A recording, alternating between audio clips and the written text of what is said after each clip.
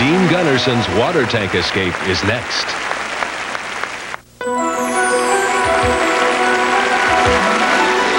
At the start of the show, Tony told you that one of the performers would attempt to recreate Houdini's death-defying escape from the infamous water torture cell.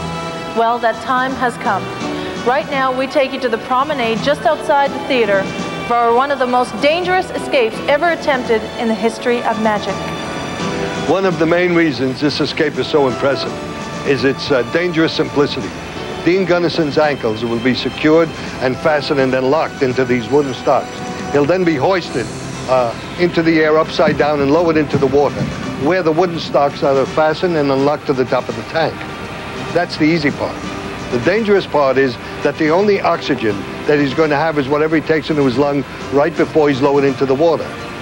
That's how long he has to complete this escape. Not a second more, not a second less. And right now, I'd like to introduce to you the young man who's going to put his life on the line for us tonight.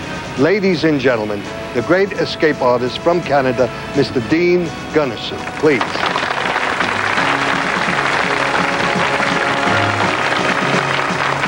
Good evening, Dean. I'm happy to see you. Let me ask you, what prompted you to go into this kind of work? Huh? Well, when I was about 8 or 9 years of age, my mother bought me a book on Houdini, and it inspired me to do the impossible, much like he did. Did you ever see that movie I made called Houdini? Of course, one of the greatest movies ever made. You got that right. It inspired me to do what we're attempting to do here today. How long have you been preparing not only for this escape, but for all your work that you've done? The escapes take a lot of ongoing conditioning and endurance. A lot more has to go into an underwater escape. How long can you hold your breath? I'm good for about 2 minutes right now, which is a long time underwater where you're struggling to save your life. I understand you're a newlywed. Yes, that is the one escape I'll never make. And how long did you hold your breath before you got married? It was a little longer. Now, I know you've got a lot of work to do before we get started, so I'm going to let you go ahead and do that, okay? Yes. My best wishes to you. Very much. Let me take this. Mr. Gunnarsson, please. Now, let's turn this escape over to Mr. Gunnarsson himself. Thank you. The locks that are going to hold Dean have been examined by a licensed locksmith here in Tokyo.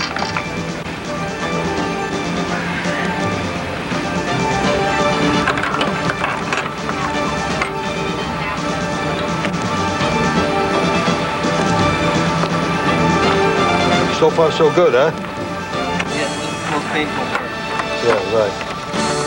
Are you just about ready to go? We're about to attempt Harry Houdini's greatest escape. Right. I'm going to need as much help as we can, but let's do it. Okay. Gonna put your cuffs on. All right, ladies and gentlemen. Ladies and gentlemen, we're gonna do it. The clock that you see will be started as soon as Dean's head hits the water. You've heard he can hold his breath for 2 minutes, and the clock is our way of monitoring Dean's progress. This is the most treacherous part of the experience. He's hyperventilating. You can see him getting ready to go. It's precise. Takes a great deal of concentration. And he's in, ladies and gentlemen. The time has begun. You see the locks being fastened. Even as we speak, checked by the locksmith. And now, they're going to raise the curtain. It's about 15 seconds now, ladies and gentlemen. There goes the curtain. The curtain is being raised. All right, now it's all up to Dean.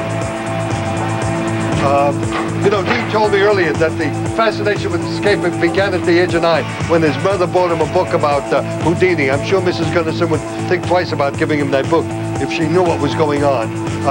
Those of you holding your breath along with, imagine yourself upside down and submerged in a tank of water, struggling to break free. You know, I'm getting really nervous about this.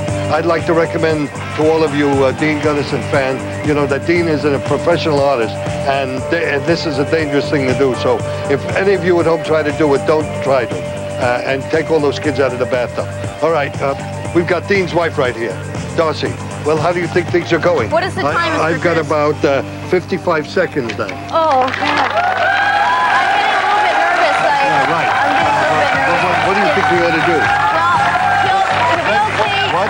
It's usually about 2 minutes. Shall we? No, it's usually about 2 minutes. He'll be okay, but, you know, I'm really nervous about this escape. What shall we do? I'm really concerned about this. Yeah, I'm really worried about him. Can we take a look here? Listen, we've gone far enough with this. I'm a little what bit can we worried do? about him, too. Shall we drop it? No, we can do. maybe we can drop the curtain. Well, yeah. Oh, maybe we can drop the curtain. Can we drop the curtain? Maybe we can drop the curtain. Oh. Oh. Ladies and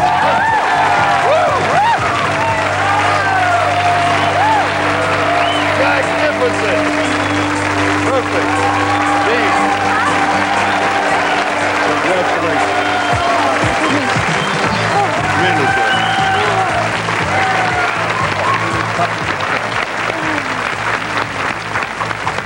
What is the time? What's the time? Perfect. Dean Gunnison, ladies and gentlemen. Master escape artist Dean Gunnison, ladies and gentlemen. I think there's only one way to follow a performance like that, and that's to bring all of our magicians back out on stage to present them with the first annual Magic Star Houdini Award. Please join me in showing our appreciation for these incredible performers. First, from the United States, Rudy Kobe. From the Ukraine, Galina.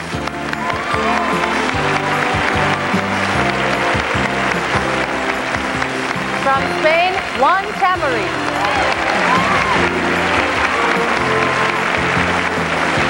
From Canada, Dean Gunnarsson.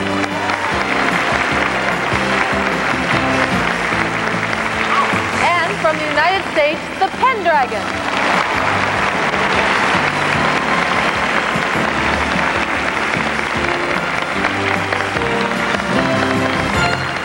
From all of us here in Tokyo, thank you for joining us for the first annual Magic Star Special. Good night and see you next year.